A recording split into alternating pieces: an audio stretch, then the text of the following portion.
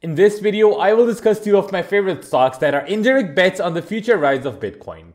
There are ways that you can play around the rise and fall of Bitcoin and still limit your exposure to its volatility.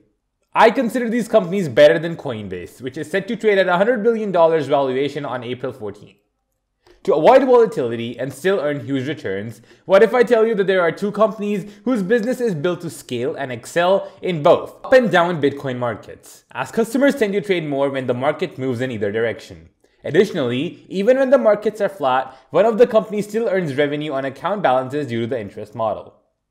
Before moving on, just a quick reminder to join on Discord through Patreon. As a benefit, you will get access to a 3-exchange portfolio and early access to new picks. I will be adding 2 more stocks to the portfolio this week. Also, you will receive weekly technical alerts like support, resistance, buying and selling levels on each of our portfolio stocks. You can make your short-term trading decisions based on these alerts. The link to join is given in the description down below. Now let's get back to the video. There is no doubt about the future growth potential of Bitcoin, but the volatility will be higher. JP Morgan Chase predicts 130k price target for Bitcoin. Pantera Capital predicts Bitcoin will climb as high as 115k by the end of this summer. Danny Scott, CEO of crypto exchange Coin Corner, recently forecasted that Bitcoin would climb as high as 83k by the end of April. Analyst Peter Brand, who previously predicted the 2018 correction in Bitcoin, told CoinDesk TV that he sees Bitcoin surging to the range of 180 to 200k by Q3 or Q4 this year. Finally, a report by Wave Financial has a Bitcoin price prediction of 400k by the end of 2025. That prediction also uses a stock-to-flow model, which the firm says accurately predicted BTC price movement from March 2019 to February 2021. Shamath Palihapitiya has a target price of 200k, and Cathie Wood predicts even higher conditional on widespread adoption. Now, the first company that will massively benefit from Bitcoin trading and security issues is a trading platform provider and security and authenticity provider to the crypto trading big digital assets. US ticker symbol BBKCF and Canadian ticker symbol BIGG. Canadian and US governments will prefer their unique intelligence products. The formula to earn is simple. Higher the crypto amount of trade, more the company will earn. Remember, the earnings of these companies are based on trade volumes of Bitcoins and other cryptocurrencies rather than the price level. I first covered it near $1 and it hit a high of 1.98, almost doubled, and is now trading near 1.85.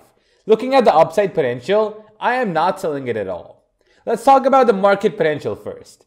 The global blockchain technology market size was valued at $3 billion in 2020 and is expected to grow at $39.7 billion in 2025.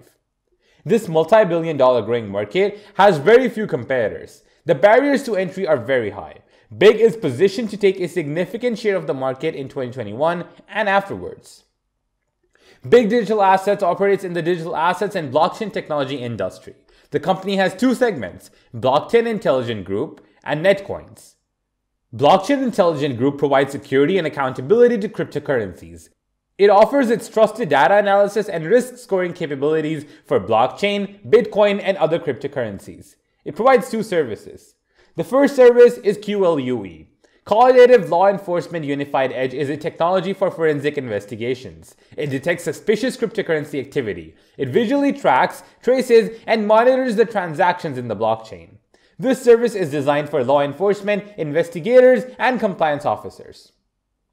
And the second one is BitRank Verified. It provides a risk score for financial institutions, cryptocurrency exchanges, Bitcoin ATM operators, audit firms, retailers, and funds. Recently, Big has partnered with Netkey, the only KYC AML regulatory technology provider, to integrate their travel rule solution, Transact ID, into Big's compliance suite of tools to allow Big's clients to meet the latest regulatory recommendations put out by FATF, Financial Action Task Force, and strongly endorsed by the G7. Big feels that the travel rule will become a global industry standard and is looking to provide virtual asset service providers, VASPs, with the best compliance solutions possible. Now, Netcoin, the digital currency sales brokerage, is the Canadian leader and works with regulators in making the purchase and sales of cryptocurrency to make sure that it will be easily accessible to the mass consumer and investor through compliant and regulated brokerage services. The company is raising 25 million Canadian dollars by offering shares at a high price of 2.1 Canadian dollars, which roughly translates to 1.67 USD. Netcoin shows a continuous tremendous trading in January and February. The trading volume grew 2.4x in January on month over month, whereas in February it grew 54%. Big digital asset subsidiary Netcoins exceeded 100K in daily revenue threshold on February 22, 2021. March numbers will be even higher. Second on the list is Voyager Digital Limited, US ticker symbol VYGVF and Canadian ticker symbol VYGR. Voyager Digital Holdings operates as a crypto asset broker that provides retail and institutional investors with a turnkey solution to trade crypto assets. Voyager's business is uniquely built to scale and excel in both up and down markets, as customers tend to trade more when the markets move in directions. Additionally, when the markets are flat, Voyager still earns revenue and account balances due to interest model. VYGVF is targeting the 50 billion AUM assets under management in 2023, as compared to the prior target of 20 billion AUM in 2025, due to the rapid adoption of its platform as a result of interest offerings. Roughly 10% of AUM falls to the bottom line. 5 billion in bottom line means that this stock is massively undervalued at the current rate. You can maintain and grow your account with Voyager and at the same time earn up to 6 to 10% interest rate on your account. Key metrics for the month ended February 28, 2021 are unbelievable, and March numbers will be even better. Preliminary revenue from operations in excess of $20 million. Net deposits for the month exceeded $400 million. AUM exceeded 1.7 billion. Trades per day for the month averaged more than 70K.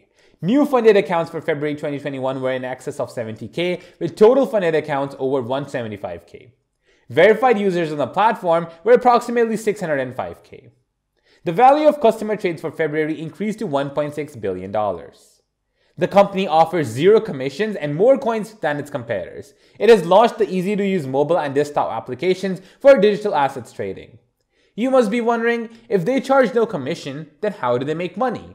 Here's a beautiful explanation that I extracted from essay author Elizabeth Kendig's article.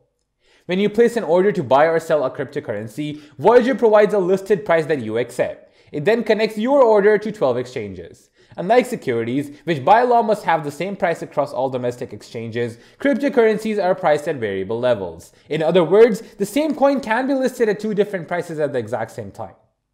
Voyager uses your order to capitalize on this inefficiency by performing an arbitrage across various exchanges. The profits from such a move would typically surpass any commission or fee, allowing Voyager to provide exceptional pricing.